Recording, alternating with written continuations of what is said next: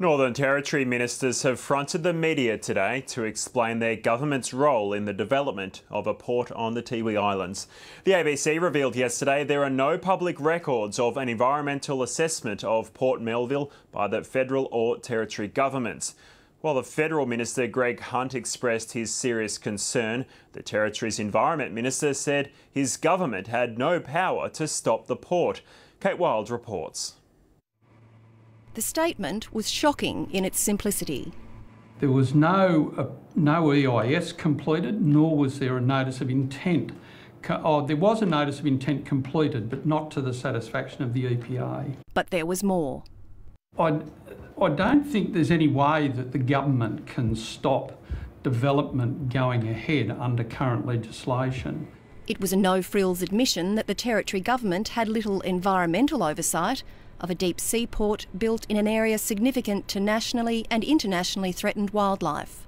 Peter Chandler, who was the Environment and Planning Minister when Port Melville's construction began, was on Melville Island today. He had a different explanation for the port's approval. Well, I know that there was EISs involved in this process. Whether every box has been ticked, I mean, that's for the EPA to decide. Asked where the environmental impact statements could be viewed publicly, Mr Chandler referred journalists to the Environment Protection Authority. They are the people that are responsible to keep an eye on and ensure that project managers out there are doing the right thing. But I'm very confident that the right thing is being done here. Mr Chandler said it was up to the EPA to approve a project's environmental impact, not the government. But surely the Territory government has to approve that before the construction goes ahead. That's what I'm confused about. No, it's approved by the EPA. The chairman of the EPA says he does not have the power to approve or reject developments. That power sits with government, which took the ABC back to here.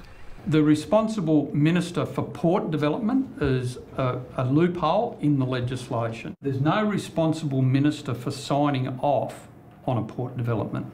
Meanwhile, one minister was clear about his views.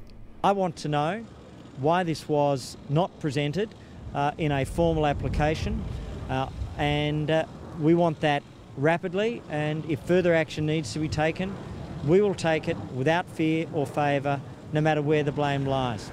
The ABC approached the company who owns the port for an interview, but did not receive a response. Kate Wild, ABC News.